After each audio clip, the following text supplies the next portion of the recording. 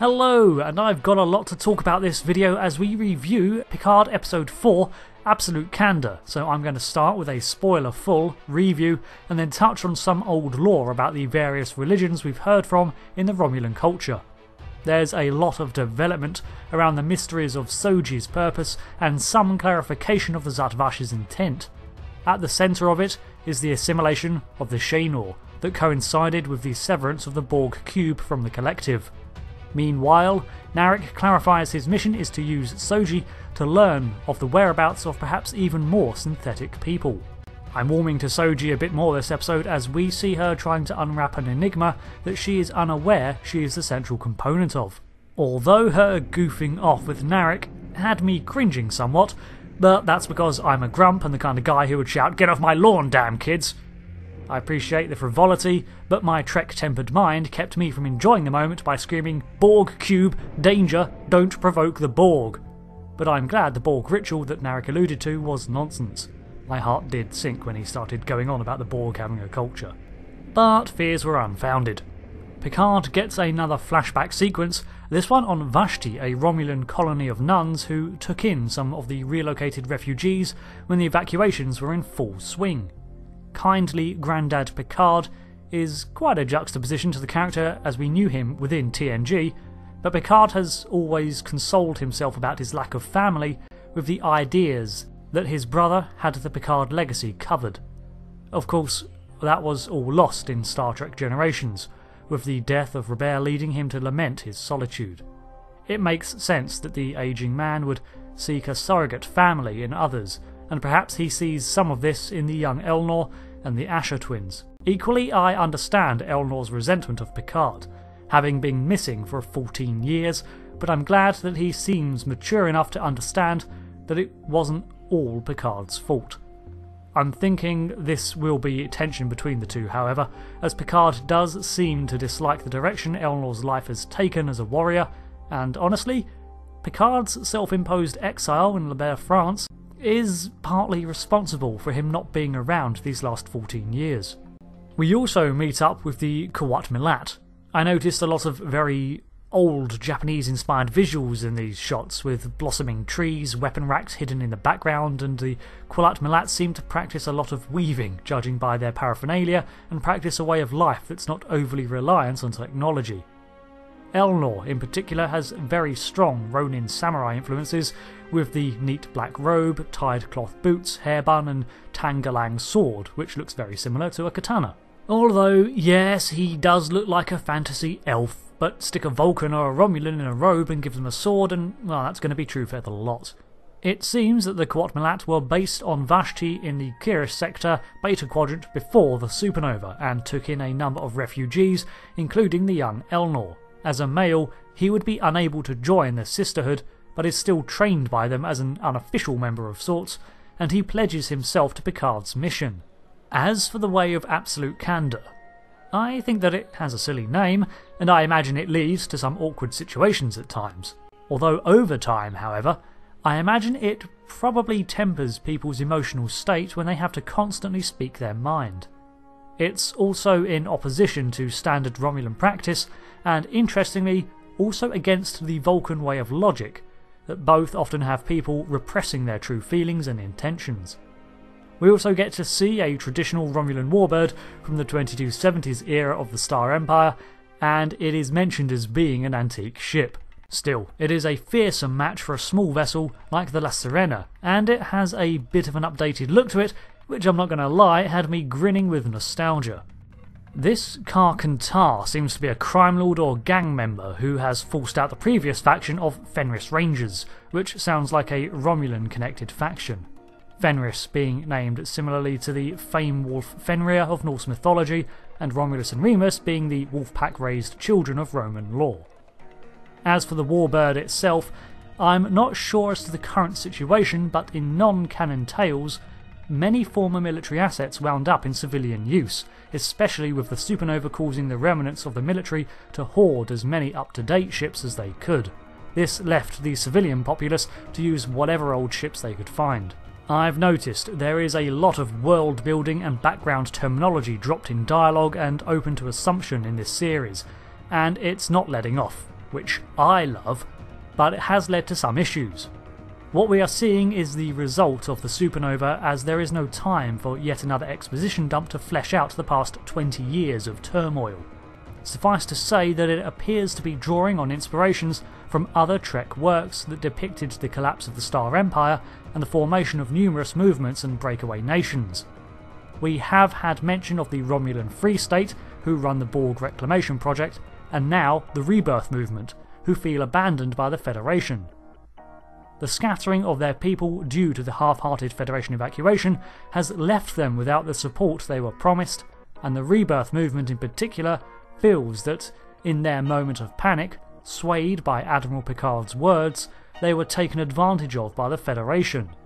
A paranoid stance, to be sure, but one grounded in observation of the results and a very Romulan way of thinking. I'm liking this exposure to a side of the Star Trek universe which we hear about but don't often witness. How difficult things can be for people without using the Federation. The relationship between Narek and his sister is very uncomfortable to watch. I guess that is the point, as I think it's Narek's discomfort that makes it so. But still. What's going on here? The tone is borderline incestuous, and I can't take it seriously.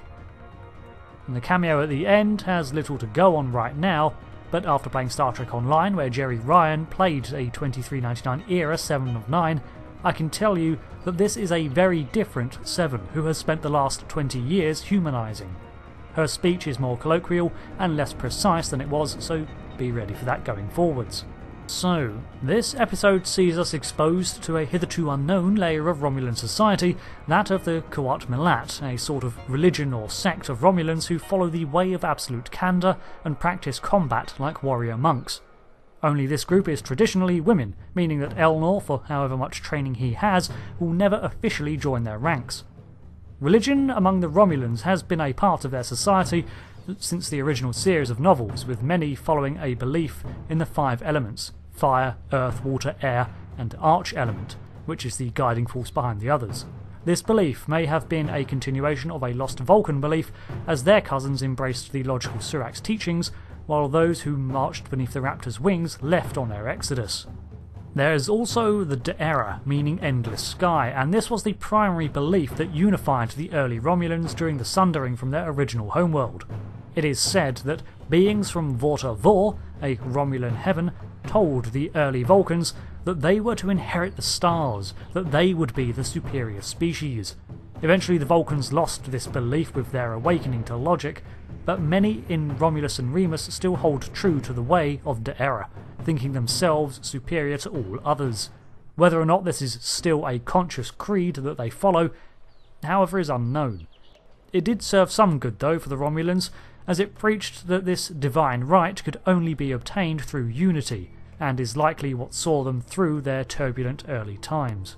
There are also references to a polytheistic religion and numerous other traditions that have been written into canon over the years, as well as originating in extra sources. For example, the reasoning given for Nero's tattooed appearance was a tradition among Romulans to get a small tattoo for a lost loved one that wouldn't last, so that as time passed, the tattoo faded until it was gone. Nero and his crew decided to get a whole lot of them to mourn the loss of Romulus in its entirety. So, just as humans have a variety of beliefs and religions over time, the Romulan culture too has had its own early ways of trying to understand the universe.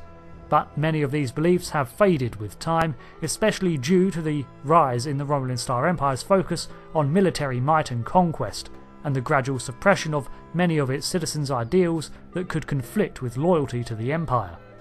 Organisations such as the Tau Shiar would also police the Romulan populace, and while often allowed certain beliefs to persist, they didn't exactly encourage it. Alongside this were Spock's efforts to reunify the Vulcans and Romulus. A small segment began to embrace the teachings of Surak too. Again, much of this was not seen in the show, but still adds flavouring to the species. Many of these beliefs were seen only among the civilian populace, which helps explain why they're so seldom seen on screen. So, as Romulan specialist Ramda was also narrating, there is also a strong mythology in their culture, which included legends of the Gamandan, or the Day of Annihilation, which saw the Destroyer free the chained demons and begin an apocalyptical event. I'm going to go out on a limb here and suggest that this is the driving belief behind the Zadvash's hatred of artificial life, as that's how they believe this mythology is to be interpreted. As for the Kuat Milat Sisterhood, they train Kulan-Kahai, warriors who follow their teachings and will undertake numerous altruistic roles of protection. Occasionally one can petition their order for aid, but they will only agree to pledge if they judge the cause worthy. They say it has to be a lost cause, and there is an understanding among the Sisterhood that the Kulan-Kahai have a high mortality rate once they undertake such a quest. So, that's my analysis and critique of the information added by Absolute Candor. I did have to watch it several times to pick up on a lot of that information that flies by, and I can see that the series has a solid backstory foundation which it's using to flesh out its world. But if I have a criticism of the series so far, it would be that there is so much lore to uncover in such a short amount of time, and the series is growing increasingly reliant on that world. The series is assuming that the viewer is absorbing all of this at breakneck speed, and maybe if I were an android then I'd get it all on one pass without further research. Personally, I'd rather this approach than the Discovery direction of just winging it with its own retcons, but that is because I've been following stories such as Star Trek Online, and I'm completely used to seeing different factions of Romulans, Borg technology being studied, ancient religions and myths coming to life, and a conflicted Starfleet. To me, I can look at elements of Picard and say, oh, that's like this from Online, but a bit different. But that's the problem. Very few people play things like Star Trek Online, and Picard is a hard introduction into a Star Trek universe 20 years from when we last visited it on screens. That 2-decade gap has had a lot happen, and we're seeing its effects, but it's a lot to juggle alongside the main narrative of Star Trek Picard, especially in only 10 episodes. I'll keep on top of the lore reveals as they come, but as I said, this is mostly built off assumption and what other authors have extrapolated in their own works, but it lines up with what we're seeing in Picard. As for the show itself, I know not everyone needs this level of background detail and just wants to be entertained, and on this front, I think the series is doing fine, but I would not recommend this as someone's first foray into Star Trek, as even people with a passing knowledge of the next generation may struggle to keep up with its rapid delivery. When the series is done, I foresee several lists of Star Trek episodes to watch to understand Picard appearing, and I'll probably make one myself. Thanks for watching this review and lore dive. I've been Rick, and I'll see you next time.